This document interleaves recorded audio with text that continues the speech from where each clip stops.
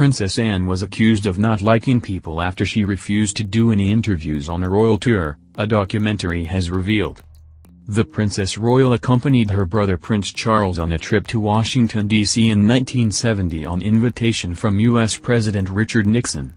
According to 2002 Channel 4 documentary The Real Princess Anne, the American press did not take kindly to Anne's perceived bad attitude. She apparently looked sulky and bored while viewing cherished American monuments and was terse with photographers and reporters. The narrator said, "The reaction against Anne by the American press was instant. They saw in her a royal who didn't like people." Joy Billington, who was a Washington reporter at the time, told Channel 4 why reporters came to this conclusion. She said, "She was very bad-tempered, very sulky. She really didn't want to be there, that was the impression one had." Helen Thomas, very respected journalist, said, "Princess Anne, what do you think of the Washington Monument?" And instead of saying very tall she could have answered in two simple words, she said, "I don't give interviews."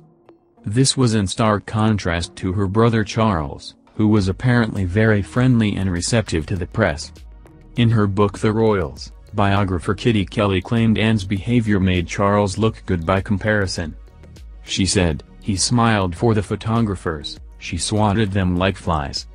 In extraordinary vintage audio in the documentary, a British broadcaster can be heard suggesting a more charitable interpretation of the princess' behavior, that after a 10-day tour of Canada she was tired rather than bored.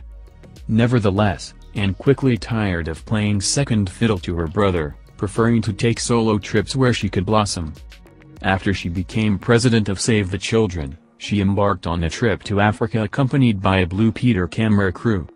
It was on this trip that Anne came across completely differently. She appeared unstuffy, energetic and game for a challenge.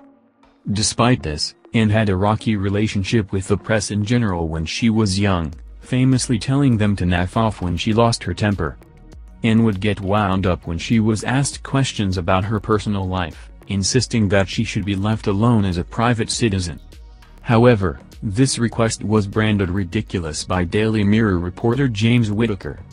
He said, "She's not a private person, she's not a normal person, she's the only daughter of the sovereign." She also got annoyed when they managed to capture her falling off her horse in equestrian eventing competitions. Recalling one of these incidents, royal photographer Jane Fincher said, "We were all clicking away giggling our heads off. If looks could kill we would all have been dead instantly, because she was furious at doing it right in front of us." However, in more recent years Anne has rebuilt her reputation by becoming the hardest working royal. In 2018, the 68-year-old attended 447 engagements in the UK and 71 overseas, according to The Times. Meanwhile, Charles attended 398 engagements in the UK and 109 overseas. The Queen managed 283 UK engagements, still very impressive for a nonagenarian. Tim O'Donovan, who tallied up these royal appearances, insisted that these numbers should be considered in the context that all engagements differ as to time and content.